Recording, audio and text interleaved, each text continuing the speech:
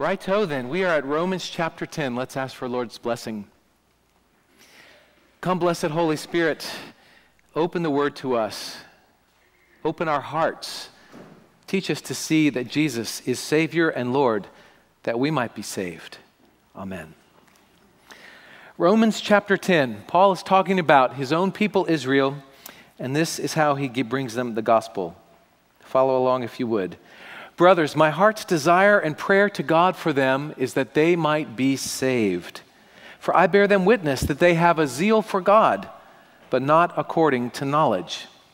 For being ignorant of the righteousness of God and seeking to establish their own, they did not submit to God's righteousness. For Christ is the end of the law for righteousness to everyone who believes. For Moses writes about the righteousness that's based on the law, that the person who does the commandments shall live by them. But the righteousness based on faith says, do not say in your heart, who will ascend into heaven, that is to bring Christ down, or who will descend into the deep, the abyss, that is to bring Christ up from the dead. But what does it say? The word is near you. It's in your mouth and in your heart. This is the word of faith that we proclaim, that if you confess with your mouth that Jesus is Lord and believe in your heart that God raised him from the dead, you will be saved.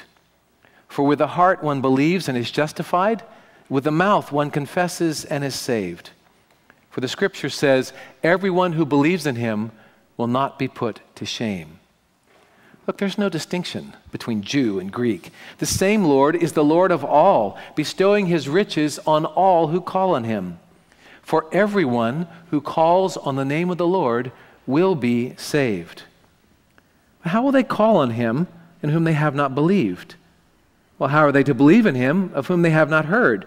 Well, how are they to hear without someone preaching? How are they to preach unless they are sent? So it's written, how beautiful are the feet of those who preach good news. But they've not all obeyed the gospel. Isaiah says, Lord, who's believed what he's heard from us? So faith comes from hearing, and hearing through the word of Christ. I am not ashamed of this gospel.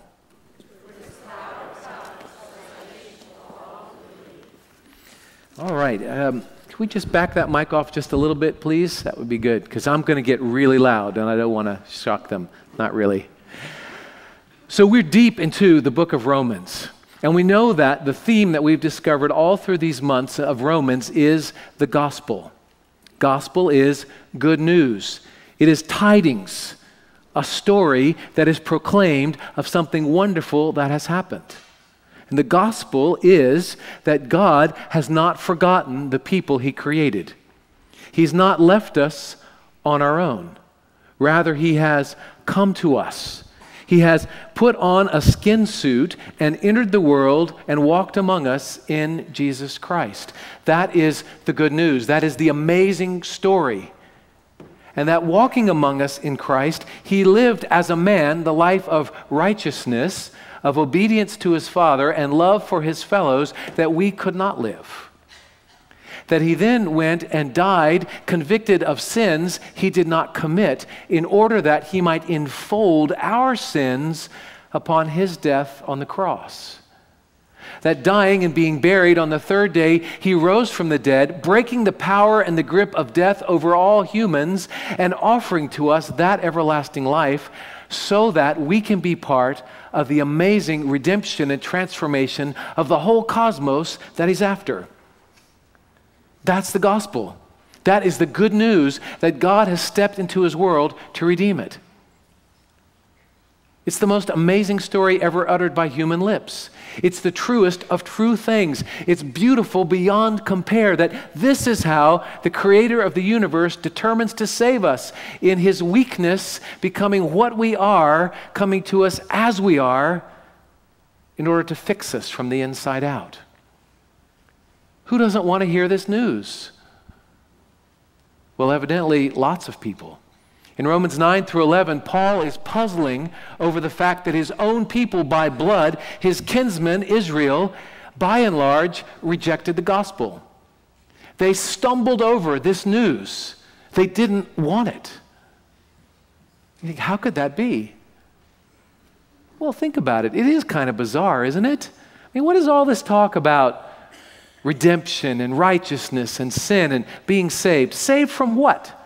What do I need to be saved from? And what does the activities and words of some guy who lived 2,000 years ago actually have to do with how I'm getting along in the world and in my life today? Are you telling me that there's situations that I cannot solve without the help of a guy who lived 2,000 years ago? Succinctly, yep. Yes.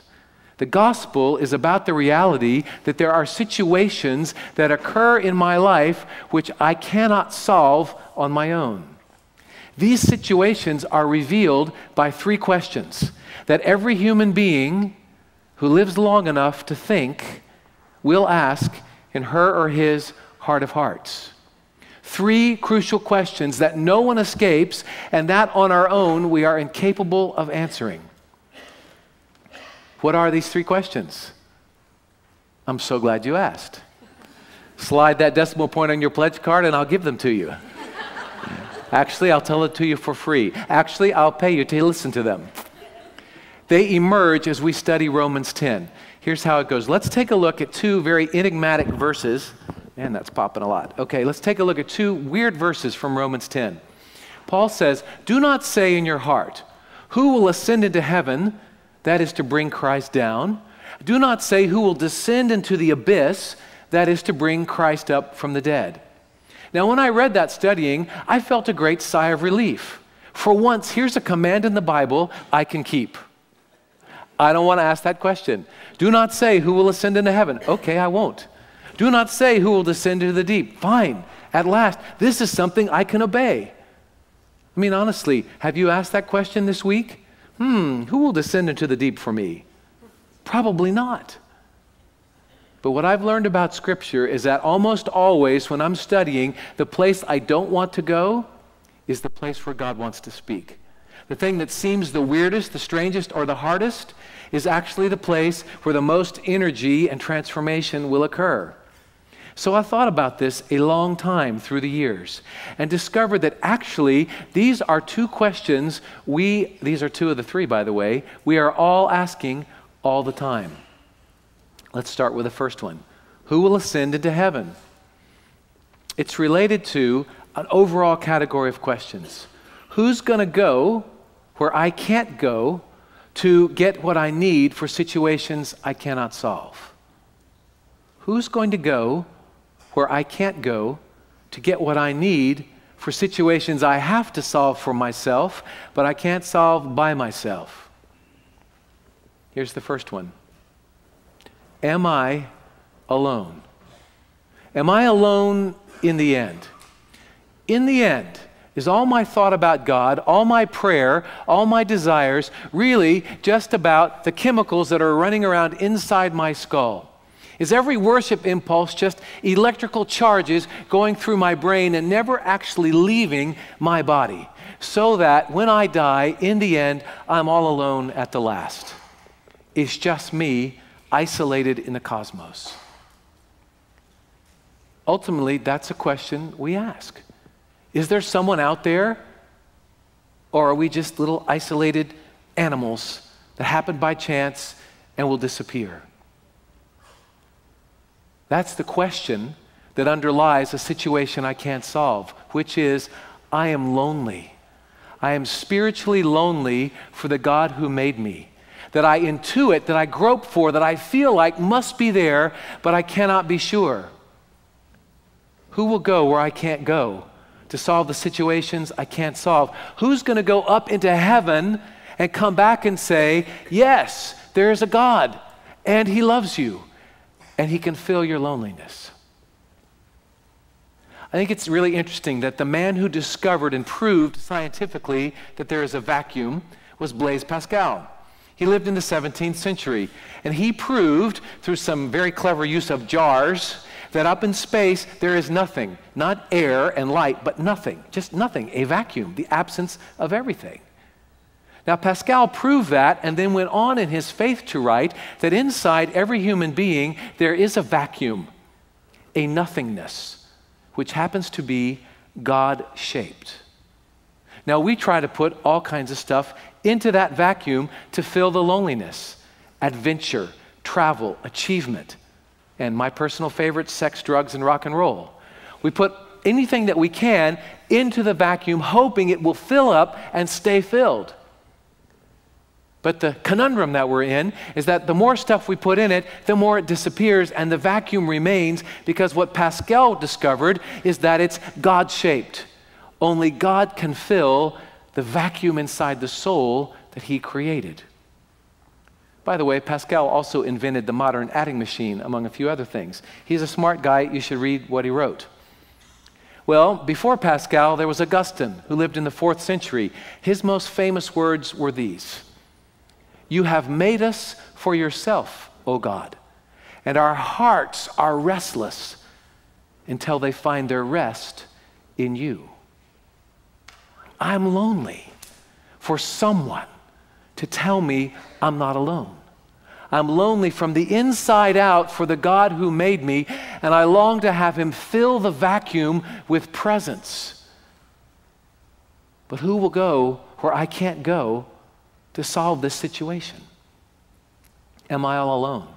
The second question is similar to it, and that's this: is there more? Second question, is there more life after this life, or is this it?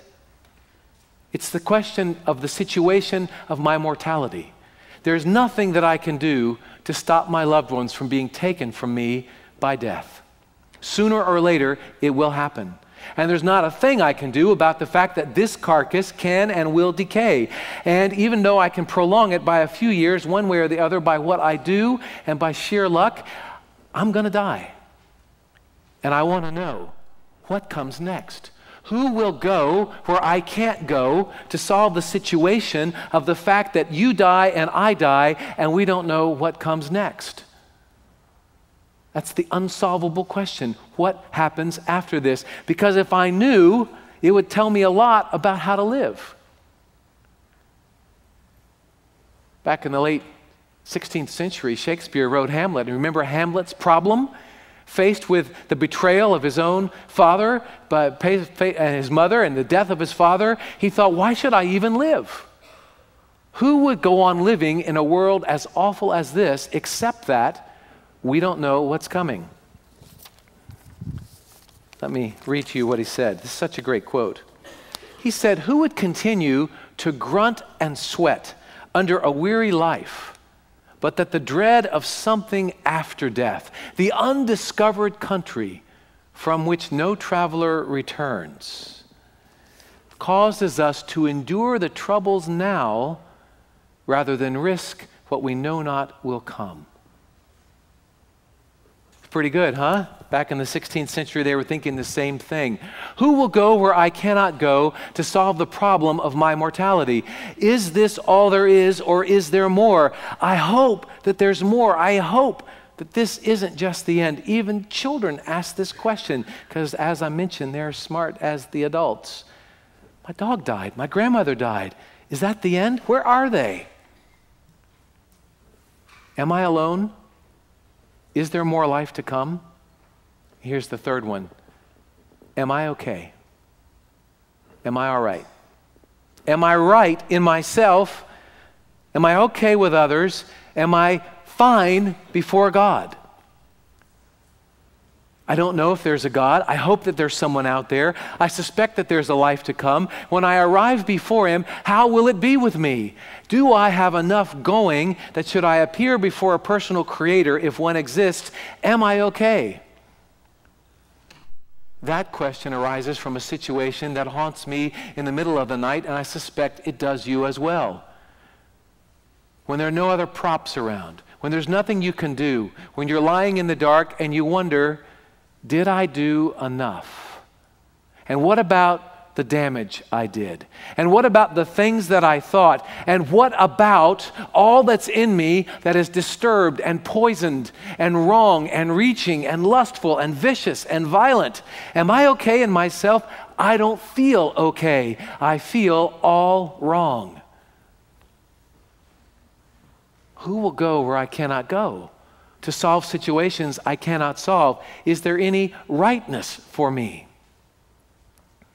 Paul noted that his people, Israel, specialized in trying to be right before God. They wanted to keep the law.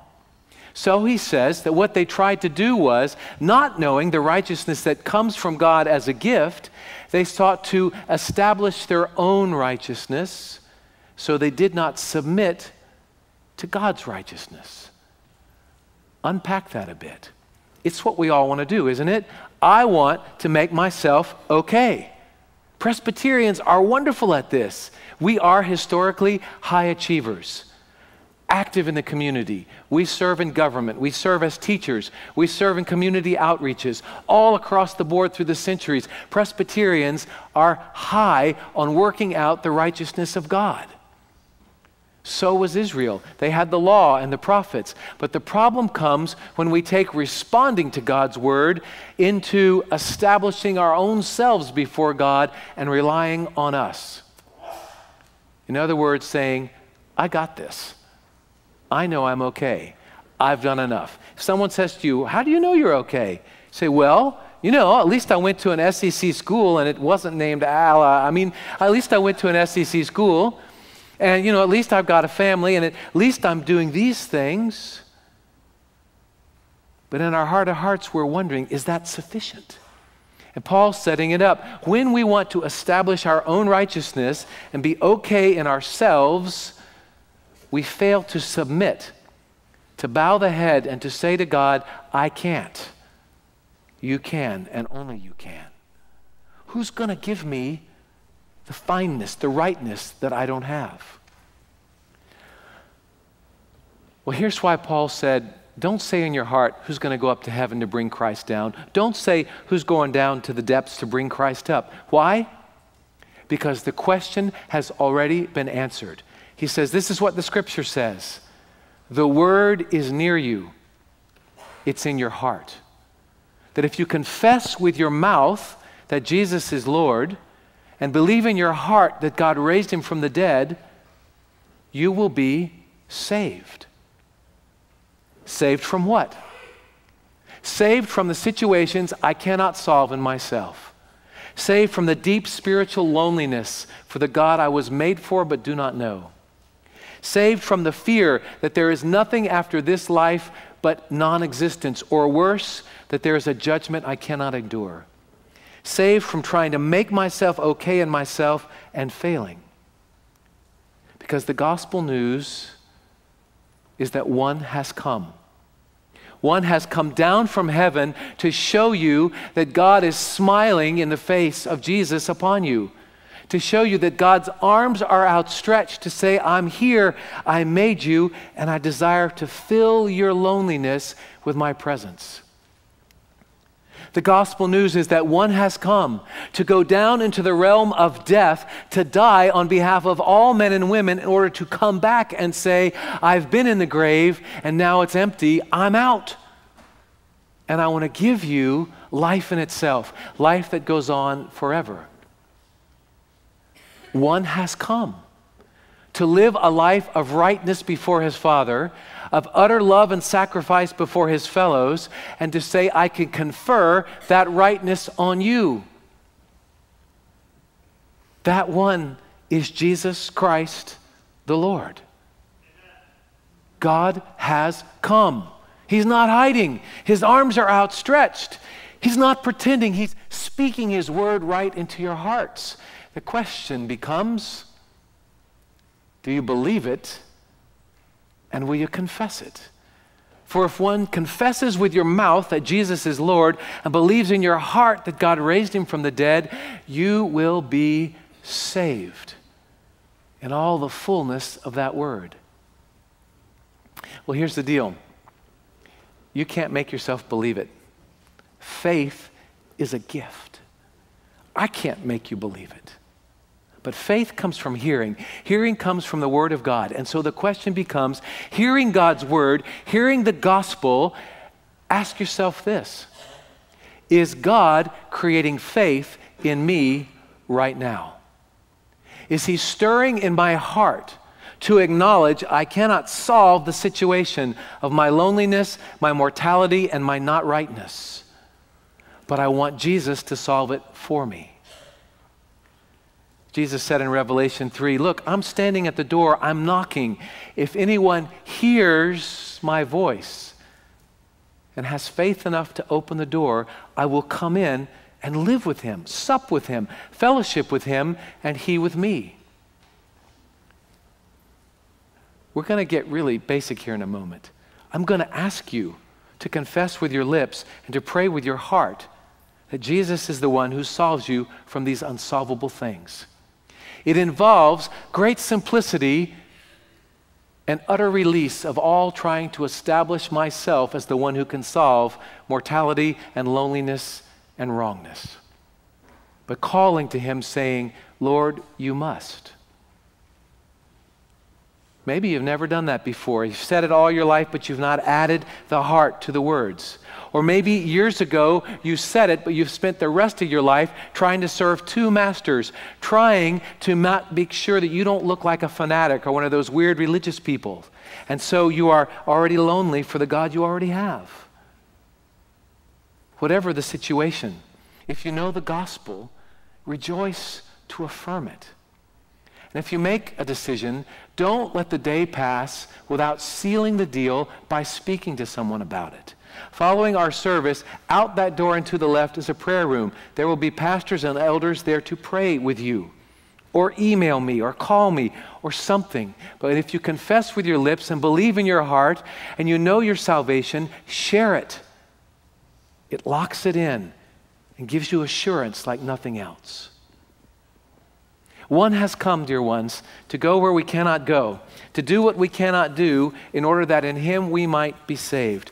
So really, basically, I'm going to ask you in a moment to close your eyes, and I'm going to say a prayer, and I'm going to invite everyone to speak it aloud, to echo me, and to know the truth. Would you bow your heads and close your eyes? Repeat after me if you would. Lord Jesus, I confess. There are questions I cannot answer. Situations I cannot solve. But you can.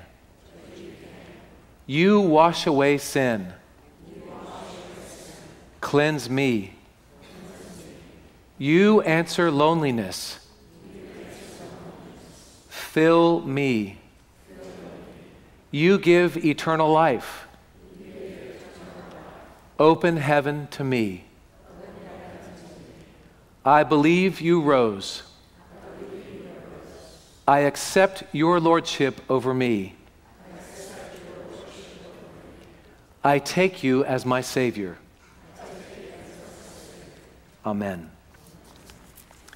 If you prayed that prayer with your heart as well as with your lips, know the truth. The Lord has promised that he comes to dwell with you. He will never leave you. He has washed clean your sins, granted you his Spirit everlastingly, and promised you eternal life. Thanks be to God.